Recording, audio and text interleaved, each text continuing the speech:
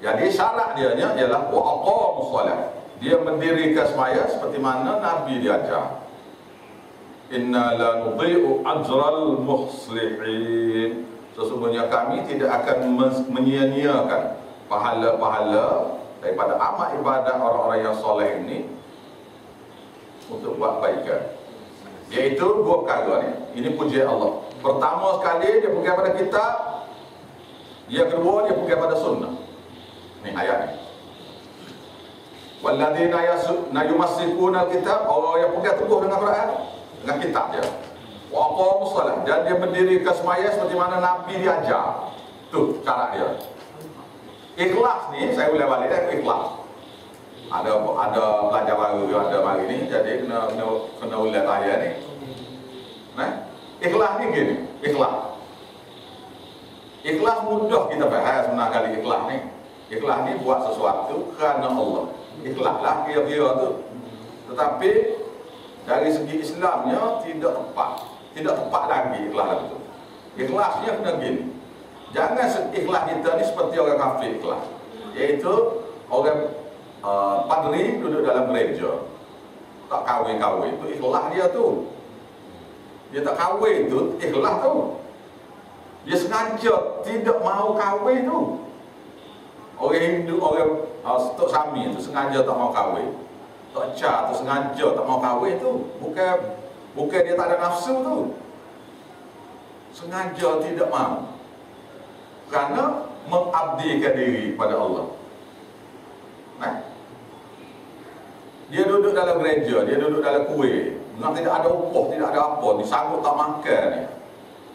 Tak sanggup puasa ni, patai tak makan duduk. Si Hindu kan tak makan berdarah ni. Benda lazat-lazat ni tak nak makan bakar ni. Udah tak makan bakar ni buat dia ni. Dia makan sayur yang ni. Mereka ke dia makan ni tu sedap jumpa lah. Makan sayur saja. Gemuk mental juga ni.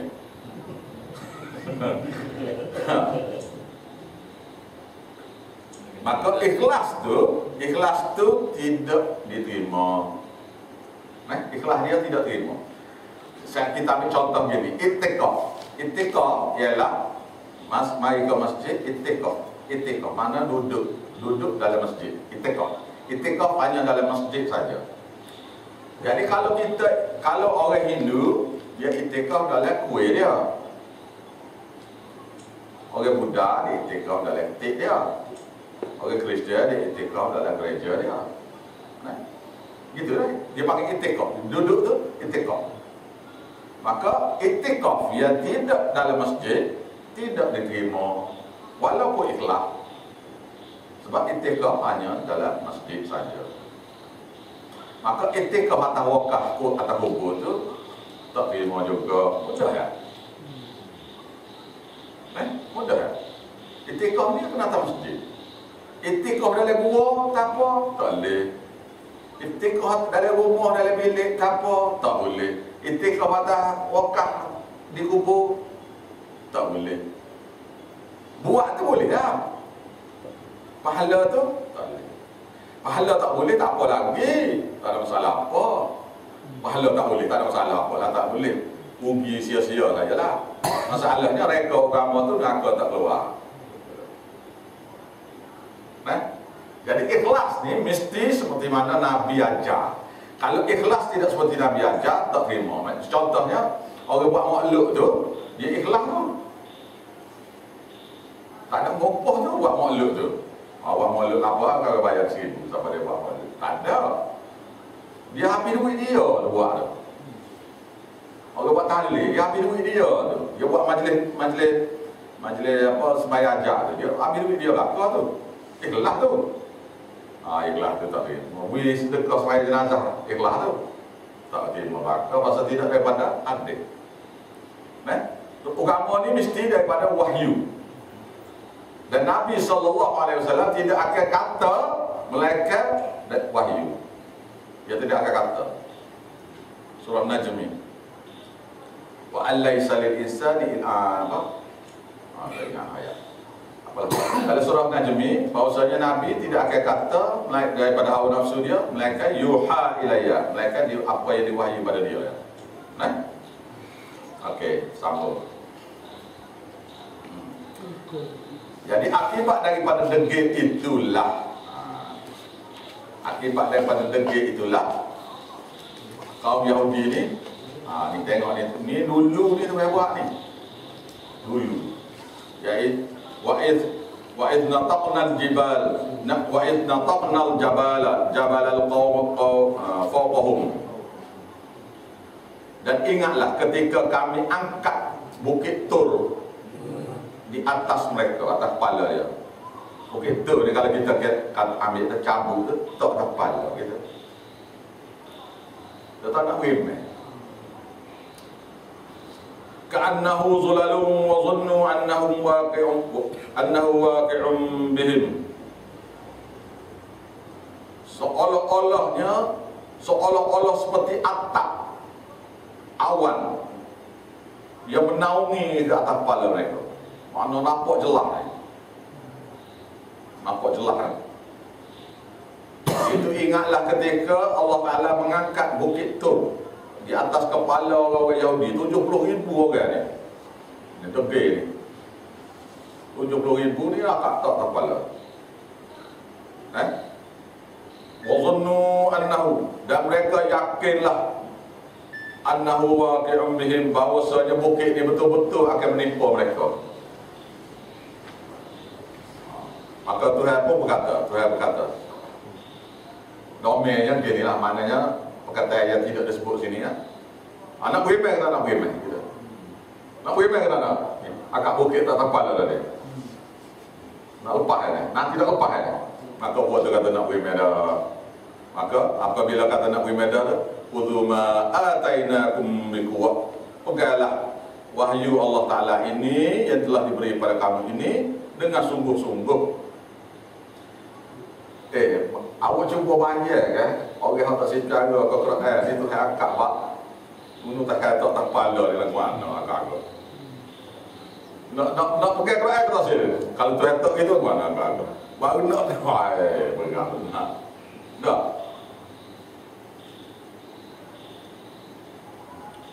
Dia ingat ayah Yahudi. Ya ayah ni mari dalam Quran ni. Cerita ni kita Yahudi, ayah ni dalam Quran ni. Bermakna nak cerita pada kita. Kenapakah cerita Yahudi ni banyak dalam Quran? Kerana sifat-sifat orang Yahudi itu banyak dalam orang Islam. Sifat serupa ya.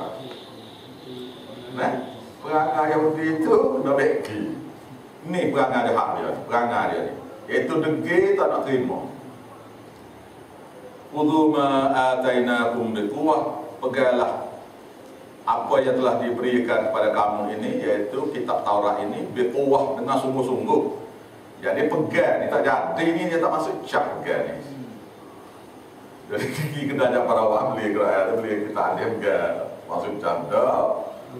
Dia boleh mari ada ilmu laduni pula pegang semua masuk dalam kepala dah. Dia kena pegang sini, mana-mana belajarlah apa yang telah diberi kepada kamu ini sungguh-sungguh. Maknanya tak boleh lah mari kata tak sewari kata. Kena serati lah. Wadhkuru ma fi, dan ingatilah apa yang ada dalamnya. Apa yang ada dalamnya, iaitu dengan cara belajar dan beramal. Ingat situ dengan cara belajar dan amal. Wadhkuru ma fi, ingatlah apa yang ada padanya, iaitu dengan belajar dan amal. La'allakum tattaqun, supaya kamu ni bertakwa.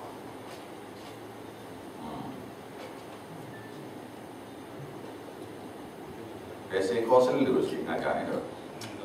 Resiko kau banyak huruf kan? Tak, nak ke pengen. Nak bagi benar. Baik. Wa il aqadha rabbuka min bani adam min zuhurihim. Ini cerita balai pula ni. Balai pula.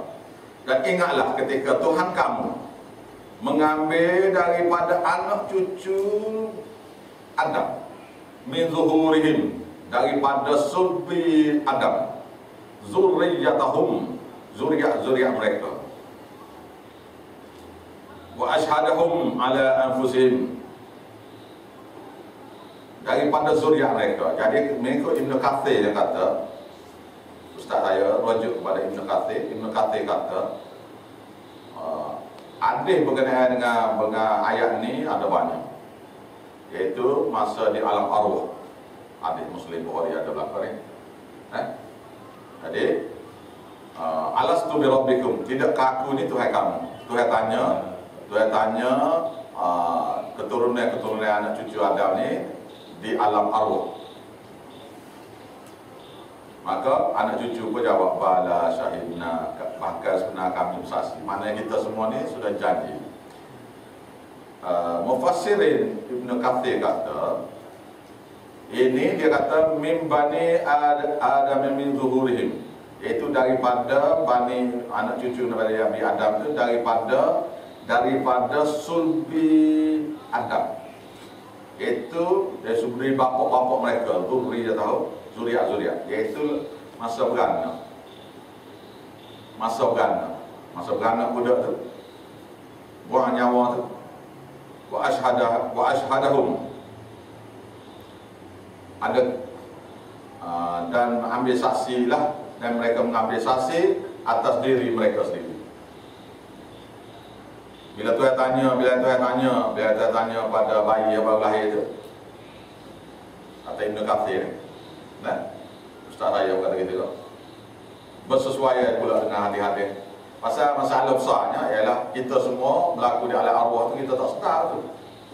Itu tak sedar. Ni masa kecil tu tak sedar kot.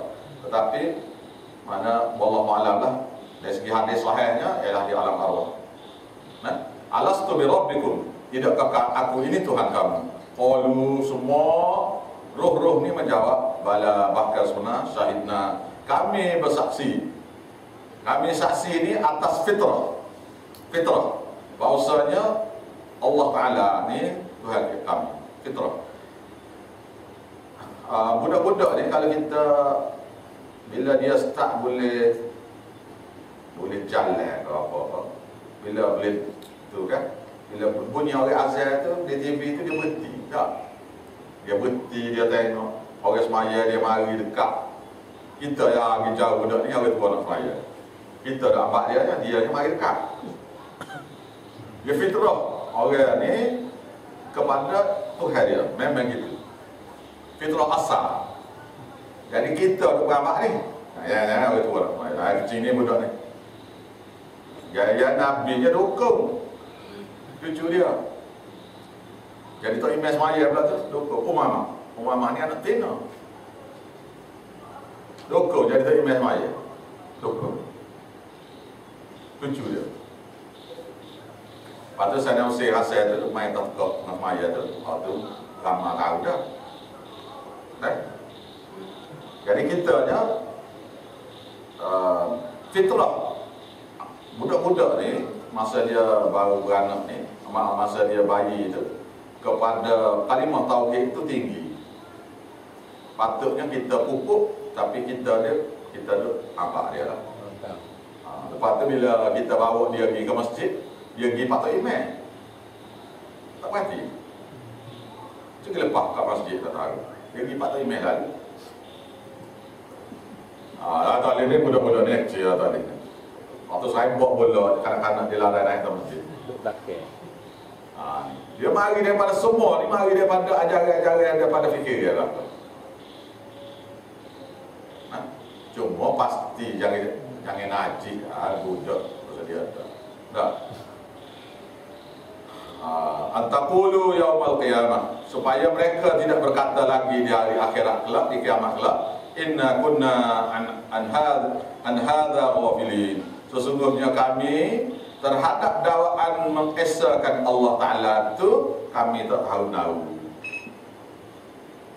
Tali nak kata tu pasal dalil mari ni banyak dah, banyak mari. Au taqulu innama asyraka abauna, atau mereka berkata sesungguhnya telah berlaku kesyirik ini tok nenek kami sebelum pada kami ini. Jadi kami ni, anak cucu mereka ni dipakai ikut ialah gitu. Wa kunna dzurriyyatan min ba'dihim, dan adalah kami ini zuriat-zuriat selepas pada mereka. Maknanya kami ni pun biasa-biasa kena sembah jugalah, kena buat syirik jugalah pasal tok nenek kita buat. Afatuhlikuna, apakah patut kamu membinasakan kami dalam kubur dan neraka? Bima fa'alal mubtilun, dengan perbuatan orang-orang sesat daripada tok nenek kami. Tak siwi dia. Mana Tuhan kata tujuan Tuhan buat ni ialah supaya beritahu kepada mereka supaya tidak lagi mereka akan berkata di akhirat esok. Boleh kata. Nah. Wa kadzalika nufassilul ayat. Dengan cara yang beginilah kami memperjelaskan ayat-ayat dalil-dalil kekuasaan kami, wala'allahum yarji'un, supaya mereka itu kembali mengesahkan Allah Ta'ala.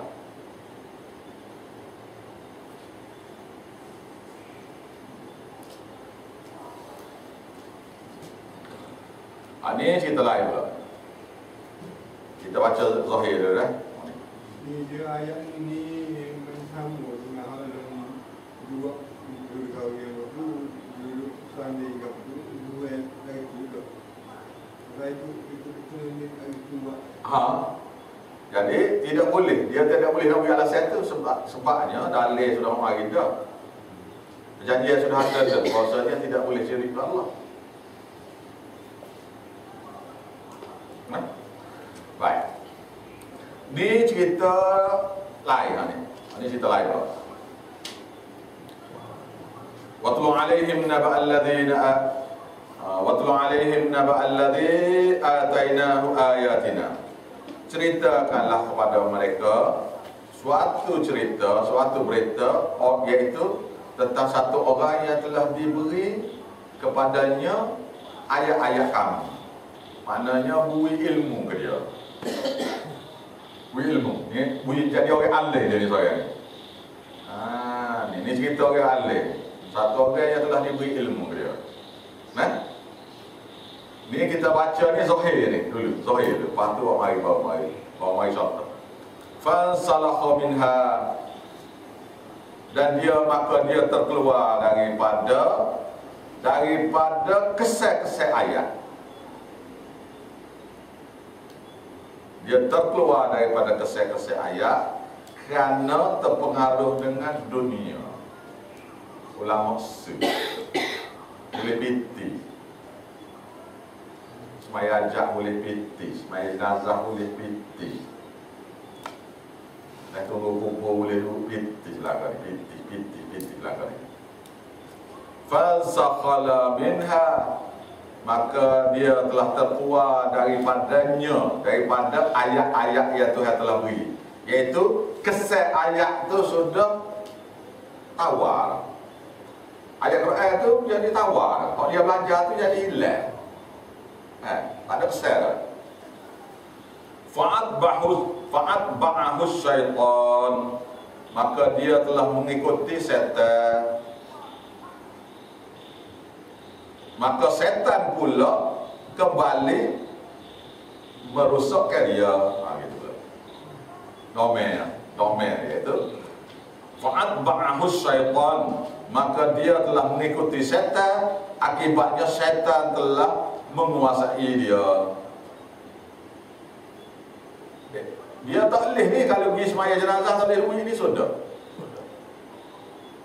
Nak air dalam baru ketua dalam pula ni. Pasal balik boleh tak kan? Nak air dah ni. Fakana minal ghawin, maka jadilah dia tu termasuk orang-orang yang sesat. Ni baca makna yang baru ni dah. Baca makna yang baru ni. Contoh tak boleh lagi ni. Walau syi'na la rafa'na, dan kalau kami angkat pada dia, walau syi'na rafa'na biha, dan kalaulah kami ingin mengangkat,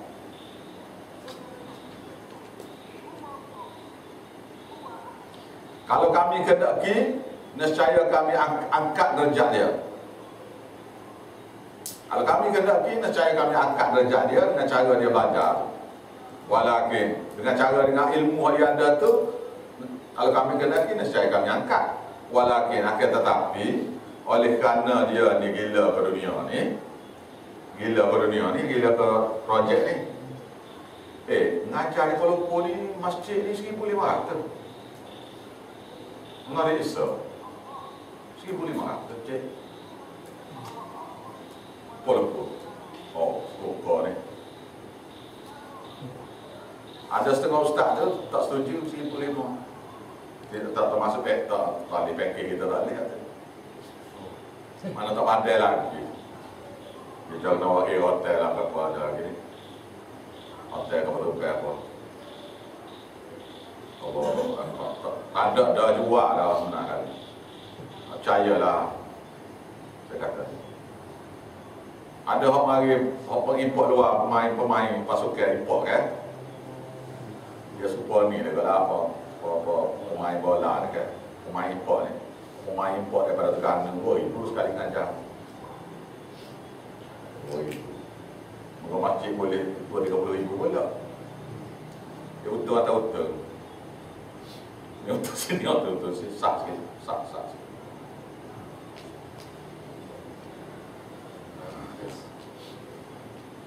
Walakinnahu, akan tetapi akhlada ilal ardi, dia lebih condong kepada dunia. Dia tak mikir cakap duit, mikir ke dunia. Lagu mana ni susah ni nak pergi kereta tak cukup ni, tak cukup ni.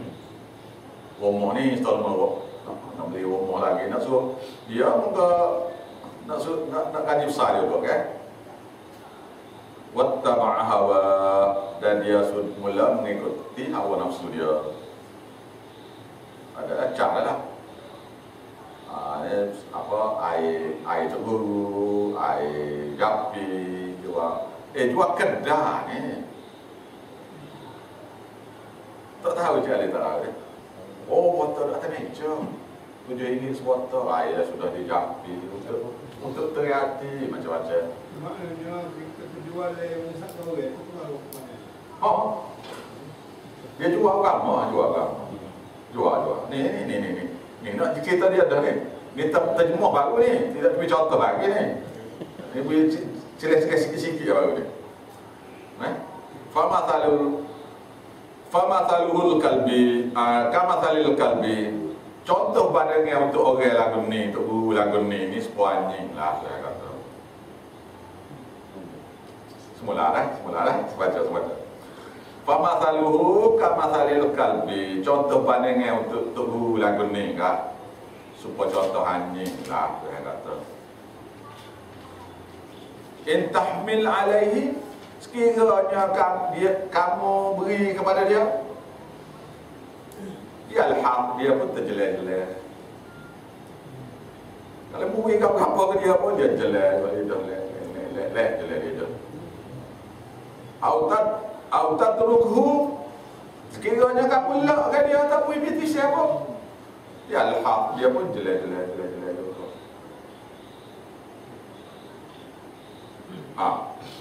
Tak payah sebab nuzul lah, pada terjemah ni. Ni ustaz lagu ni, tu guru lagu ni. Dia gila ke duit kan? Dia gila ke dunia. Zalika, ya demikianlah mathalul qaumil ladzina kadzabu bi ayatina. Contoh bandingnya bagi kaum, untuk kaum, iaitu alladzina kadzabu bi ayatina, orang-orang yang mendustakan ayat-ayat kami. Ni ustaz lagu ni, tokoh lagu ni orang yang dusta pada ayat Tuhan dah. Allahu akbar. Kenal ni hari ni dia. Ni ulama Su ni, dak ayat kita ulama Su ni. Ulama jahat yang masuk neraka sebelum orang kafir semua berhala masuk neraka. Allah. Ni nak tahu ayat ni. Dengan kita yang berita itu. Dah ni kita tak kira dah ni. Kita dari internet dah ni. Faqasusil qasas, maka beritakanlah, cerita mereka ini Tuhan kata, faqsusil qasasa, maka ceritakanlah cerita-cerita mereka ini, la'allahum yatafakkarun, mudah-mudahan manusia ramai-ramai ini boleh berfikir. Tak jadi mengopak nama ni. Tuhan suka ya. Ni fikir diri ni ayat ni. Sa'a mathalal qaumul ladzina kadzdzabu bi ayatina. Buruk sungguh contoh bandingan kaum, yaitu kaum yang orang-orang yang mendustakan ayat-ayat kami. Kaum ni, kaum satu pok ulama su jahat ni. Ni jual ni. Jual ayat Allah macam-macam ni. Dengan cara bomonya, dengan azimatnya, dengan apa sifatnya, tahu. Allah. Baik bang, dia sudah japi pada, ni hantar sudah japi pada. Allahu Akbar, ya ilaha illallah. Wa anfusahum, dan diri mereka sendiri, wa kanu yadlimun, bahawasanya mereka dulu menzalimi diri sendiri, menipu orang ramai. Mayyahdu. Ni terjemah ni. Ni terjemah. Contoh daripada hadis itu hari lagi ni.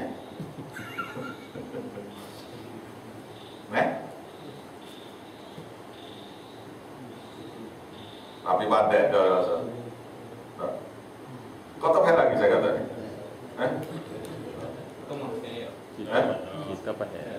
Ni cerita Bal'am Ma'ur, ulama Yahudi, di mana dia ada satu daripada hadisnya, dia Nabi satu orang rasul, bukan Nabi Musa, tapi cerita banyak orang katanya Bal'am ni cerita Nabi Musa, tapi tidak begitulah. Suatu seorang Nabi lah berperang dengan satu raja jahat. Jadi raja tu beri rasuah ke bini dia.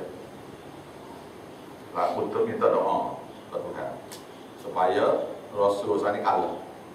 Dia akan doa. Bal'am Ba'ur, Bal'am bin Ba'ur, macam-macam cerita tu, tapi saya je tidak nak cerita detail cerita dia. Cuma cerita dia ni ialah satu ulama, dia ni satu orang alim di zaman Nabi, satu orang rasul. Mana rasul tu menegakkan kalimah tauhid. Dia nyedak, dia cakap nak putih duit dalam ni supaya ajak, okey? Biasa lah ni. Main nazar apa putih duit gitu kan dia. Sehinggalah apabila raja tu minta tolong dia, doa kepada Allah Ta'ala supaya kalah rasul. Dia akan doa kerana rasuah. Dia rasuah ke Bal'am ni. Raja tu rasuah ke Bal'am supaya akan doa kepada Allah Ta'ala. Dia yang akan doa. Tu dia. Bukan zaman Nabi Musa lah. Cerita tu saya pun ngaji juga dulu, cerita zaman Nabi Musa, tapi dia gitu. Satu orang nak rasul. Jadi mengikut cerita tu nya, lidah dia terjelai masa mati tu. Saya boleh takut. Tapi dia hidup di zaman Nabi Musa. Tak jelas. Jadi bila tak jelas tu kita cerita sekat tu je. Malah nak tambah-tambah ni. Pasal yang pentingnya cerita tu je. Cerita tu je pentingnya. Tapi berdasar pada tafsir saat ni pun cukup dah. Jadi kalau kita tengok lelah ni kan, duduk putih duit ni, apa ni? Putih duit belakang. Ini ayat yang berikut ni ialah targhib kepada sebar tauhid, iaitu galakkan kepada sebar, mengesah kepada Allah Ta'ala ni kepada orang ramai, supaya orang ramai